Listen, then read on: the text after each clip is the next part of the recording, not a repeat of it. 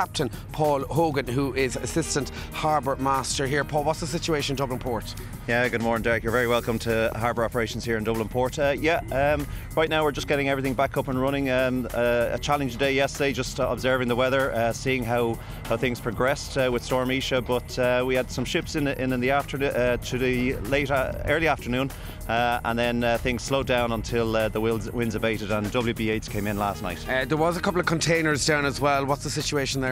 Yeah, that area's been made safe over on the south side now. Those containers have been cleared off the footpaths and the roads over there, and everything's been made safe. All right, Captain Paul Hogan, thanks so much for joining us. We'll have more on that, the aftermath of the storm, guys, right across the morning. But for now, back to studio. Thank you very much. And we'll have an update on flights as well and what's going on with the airports in just a little while.